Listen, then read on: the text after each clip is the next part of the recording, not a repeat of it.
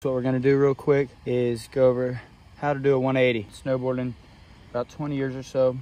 I can do this move all right. It's the only move I can do. What you're gonna wanna do, twist your feet, starting with the back, your back foot. Make sure you pull up on a front side 180. You wanna pull up, don't wanna catch the lip. After you turn your feet, then you turn your legs, then you're gonna turn your waist, and then you're gonna turn your upper body. And then the rest will follow. And then the rest will follow. All right, send that shit. All right.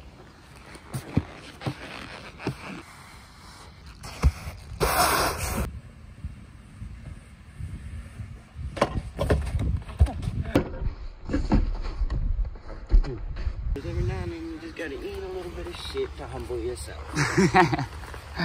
Exactly right. There's a quick little video on how you can do a 180. Obviously, as you can imagine, that's not the first time I've eaten shit. So you guys can learn how to do a 180 as well. You can eat it. You can get back up.